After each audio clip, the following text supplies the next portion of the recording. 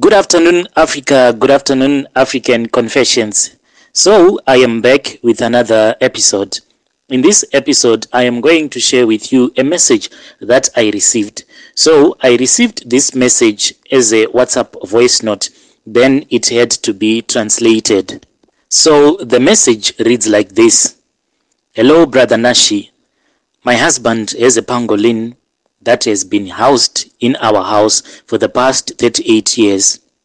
This pangolin, it is not a natural animal, but it is an animal that my husband uses for his money-making rituals.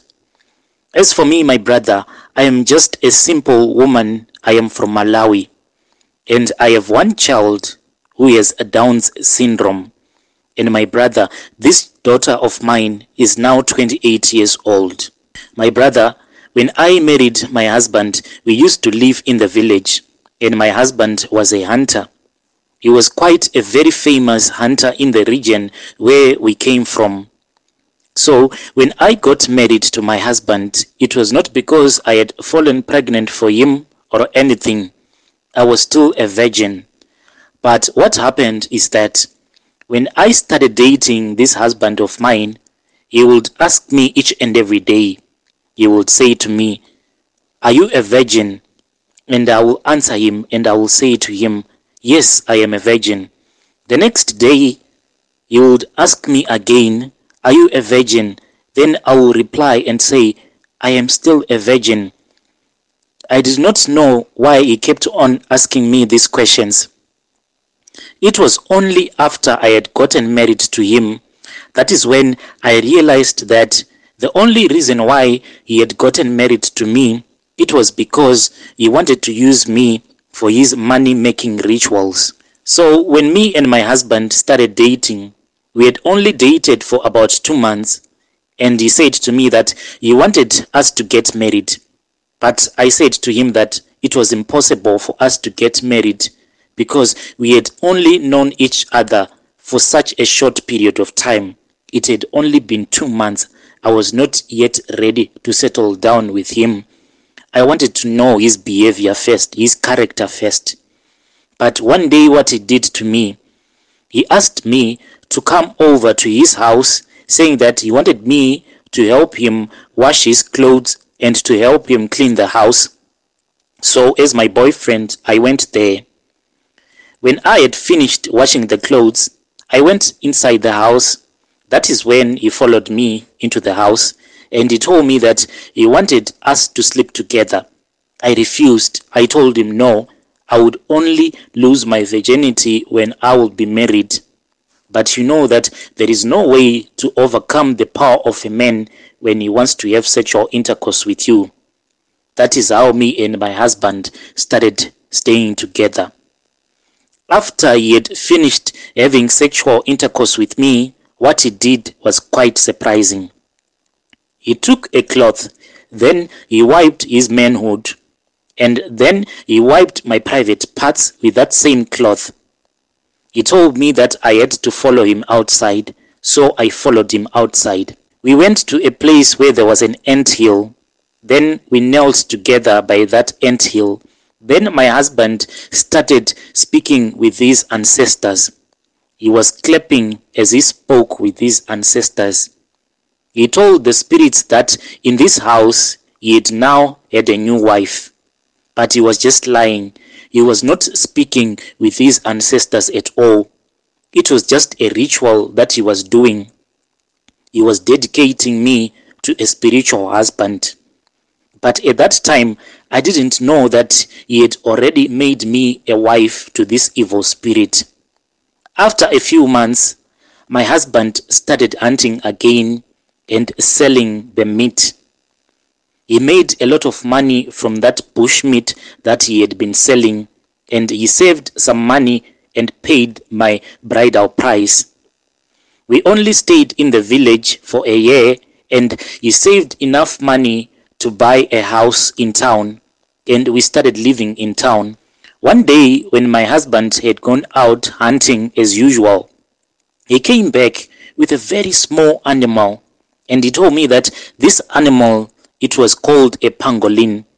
And he told me that this animal was very precious and he had to build a room for it. The reason why he wanted to build a house for this pangolin, he told me that he was scared that maybe one day you will be robbed, because he said that if you sell this animal, you will get a lot of money.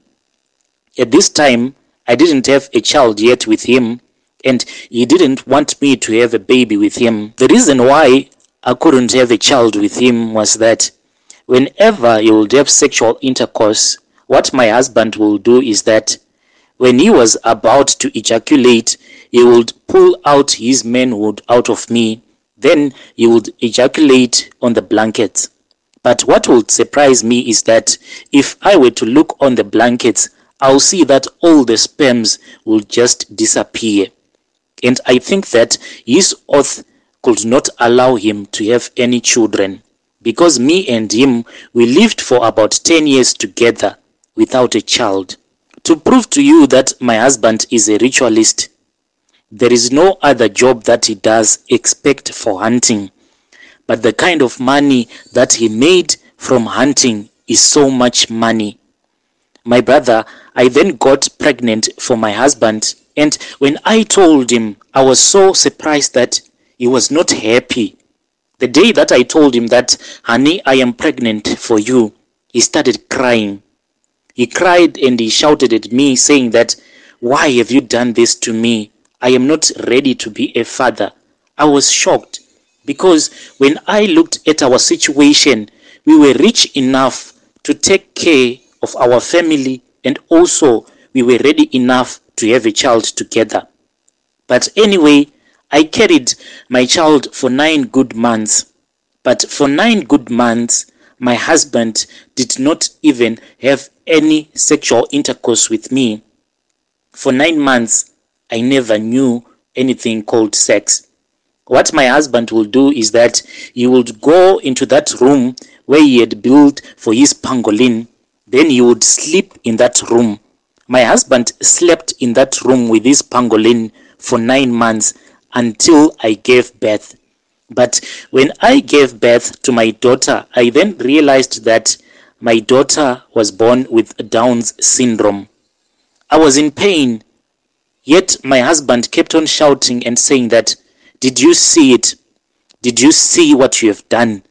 This is the reason why I didn't want to have a child with you in the first place. My brother, my child is now all grown up, but the problem that I am now facing is that I am a wife to this spiritual husband that my husband dedicated me to.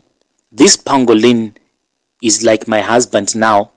Whenever it feels like this pangolin just comes to me, then it will start to have sexual intercourse with me.